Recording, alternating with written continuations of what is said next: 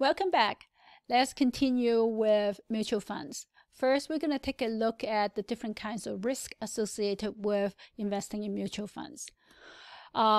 Since mutual funds is just a collection of stocks or bonds under its management, the risk of the mutual fund ultimately depends on the underlying stocks and bonds. And that has to do with the investment strategy that the fund employs. So we'll just use a general rule of thumb. Here is a way to rank mutual funds from the lowest risk to the highest risk. The lowest risk will be money market fund. We mentioned those. They tend to invest in T-bills or corporate repos, very short term, 1 to 3 months, less than 6 months. So they are very low risk. The next will be intermediate term bond funds. When it comes to bond funds, the lowest risk is treasury, and then agency, and then municipal bonds, and then the highest risk will be corporate bonds. Long-term bond funds tend to focus on, again, either corporate bond or treasuries. Similar to, you now have an understanding of bonds, you know that treasuries will have the lowest risk. High-yield bond funds invest in bonds that have very low bond rating, so these are speculative or junk bonds.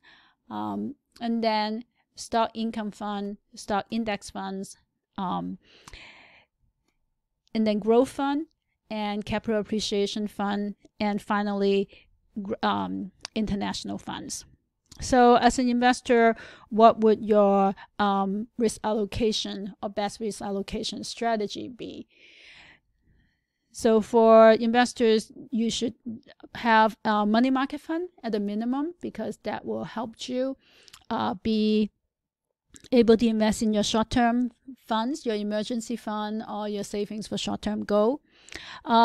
You can either have a long-term or intermediate-term fund. So again, here you can use either treasuries directly, provided that you have sufficient capital and the interest to manage them, or you can use a treasury index fund.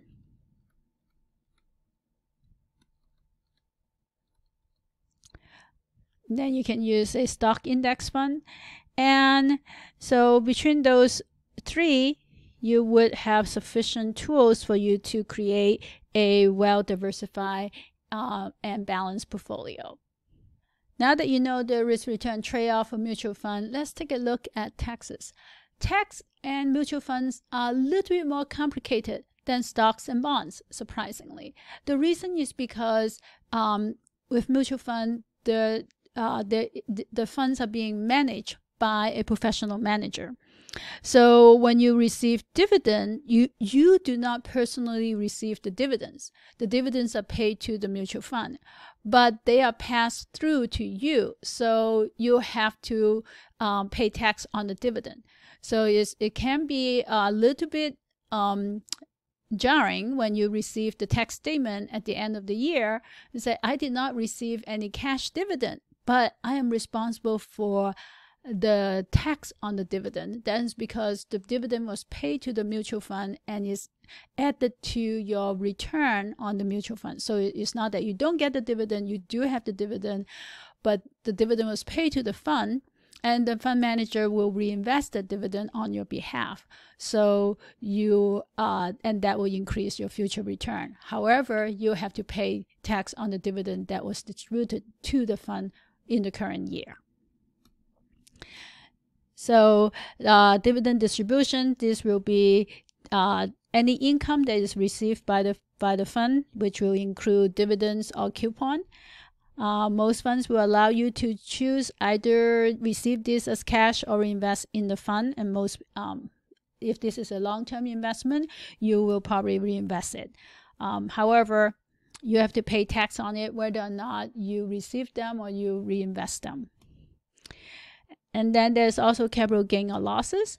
So even if you do not sell the fund, the manager of the fund may buy and sell stocks on your behalf. When they buy stocks or bonds on your behalf, meaning they buy in stocks for the mutual fund, they will realize these taxes and you are responsible for that.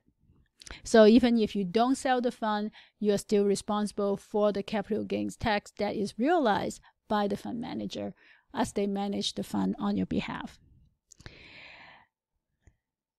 So because you have to pay tax on mutual fund distribution, these funds are particularly useful for retirement accounts. So for 401k, IRA, or Roth IRA.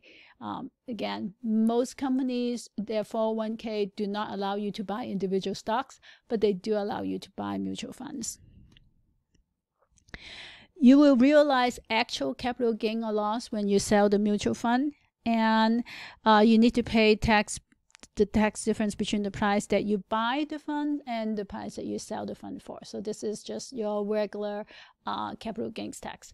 However, it can be tricky if you have a regular savings plan. So for example, you save $200 every month and you put that and you buy mutual fund with the $200.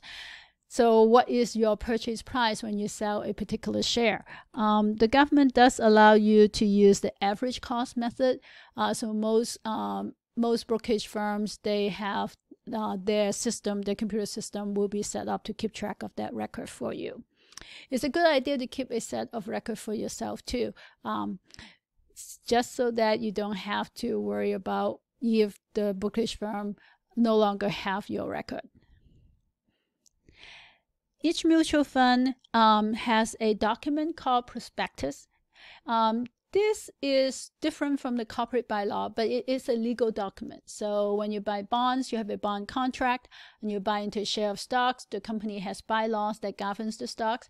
When you buy mutual fund, the prospectus is the legal document that governs how the mutual fund will operate. So the legal document is very long, but the summary prospectus is very useful to look at because it gives you important information about the fund. So what do you need to look for? So first, you want to look at investment objective. So whether or not it's an index fund, it's a growth fund, it's an income fund, and then the investment strategy, whether it's an index fund or an active strategy, a passive strategy. It also tells you whether or not they are allowed to use derivatives such as options and futures. So some funds actually explicitly say they will not engage in option trading. Others will say that they specifically will use options and futures to increase leverage. So that is important to look at. Fees and expenses, I think we talked about that many times already. Yes, fees and expenses affects your overall return greatly. They also will provide information about past performances and investment. Investment means a lot of time they will give you top 10 holding, top 10 or top 20 holdings. So that means the top 20 companies that the company invests in. They also provide resume of the manager. So if you want to get more information about who is managing your money. Another thing that is very important for investors are the minimum investment and also the minimum balance. How you can buy and redeem share. So those are important information to have before you buy into a mutual fund. You can get the prospectus from the mutual fund company, or if you are buying the fund through a brokerage firm, they should also allow you to have a copy. Let's take a look at an example. This is an actual prospectus from a mutual fund. So it listed the investment objective. So it says that the fund seeks to track the performance of a benchmark. So this is an index fund. Fees and expenses. So it shows you the fees and expenses. So there's no none. No purchase fee, no back end no sales charges. Redemption fee is 0. Account service fee per year, so you charge $20 per year. So that is part of that. And here's their operating expenses. So you see they have a management fee of 0.13%. There's no 12B1 fee, and other expenses is 0.01%. So their total expense ratio is 0.14%. So that's they also give you example of how much the expense will accumulate to per year.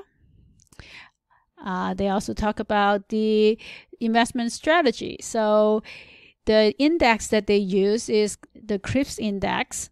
So this is the U.S. Total Market Index, and it says it represents about 100% of the investable stocks in the U.S. stock exchange. So that is a very well diversified index. So it includes everything that is traded on New York Exchange and NASDAQ.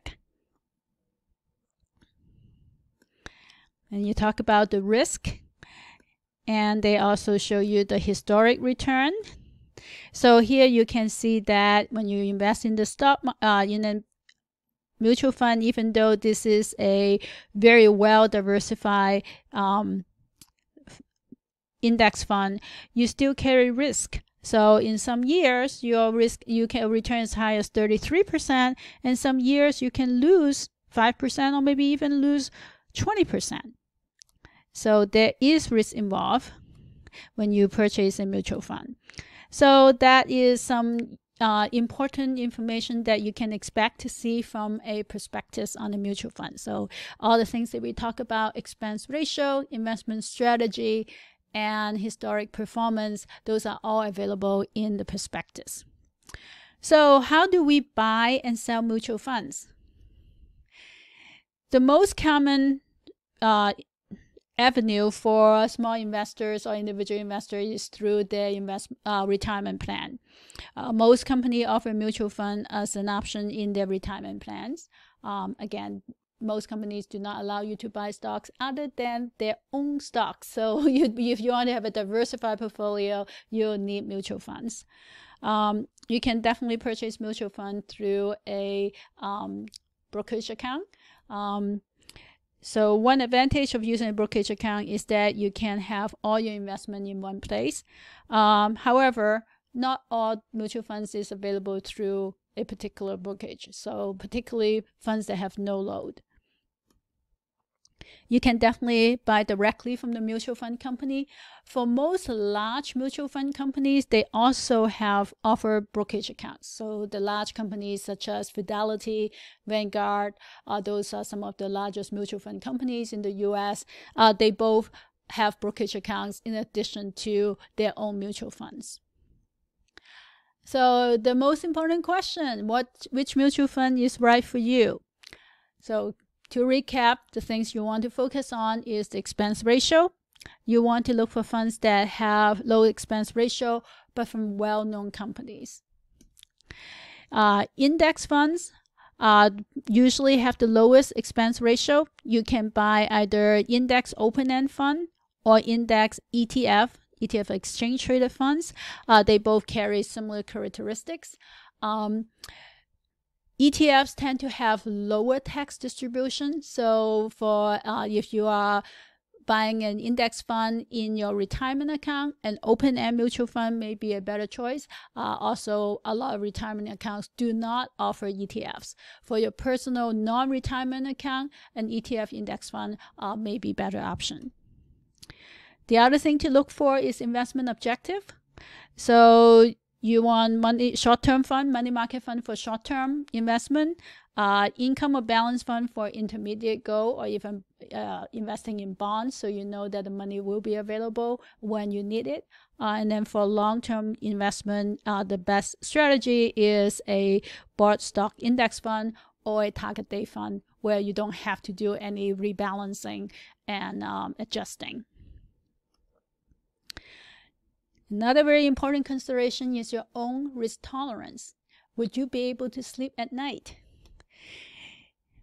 And then there are special considerations. So this is the personal value and personal situation, which is very important for financial planning. So let's take a look at some example. So if your personal value is such that you want to help the environment, then a socially responsible index fund will be a good choice for you. Family and personal situation. Again, here we talk about regional fund or foreign fund or international fund may be appropriate if you plan to spend a significant amount of time in another country. So here is a very simple do-it-yourself investment strategy to use mutual fund as part of your overall retirement plan and your personal financial plan. The most important thing to remember is to match your own risk tolerance and your life stage with your asset allocation. So, for example, when you're young and early in your career, you can take more risk. So you want to allocate more money to stocks. So for example, you can put 80% of your investment in a stock index fund, 20% in a bond index fund, and then put your emergency saving in money market. As you age, you can decrease your allocation to stocks as you approach retirement. So you may want to go to a 40-30-30. So 40% growth fund, 30% income stock fund. Or you can simply do 70% stock index and then 30% bond index. And then when you reach retirement, then you want to further reduce your risk. So you may want to focus on an income index fund, so there's much lower risk. And by the time that you reach retirement, you probably will have significant savings to buy treasuries on your own. If you don't, you can use a treasury bond fund, but you can also buy treasury direct. Put more money into money market fund. And very important, remember to rebalance. Remember, that's one of the most difficult things to do because we have to stay disciplined in order to be able to rebalance as necessary. We conclude this chapter here, and I look forward to seeing you in the next chapter.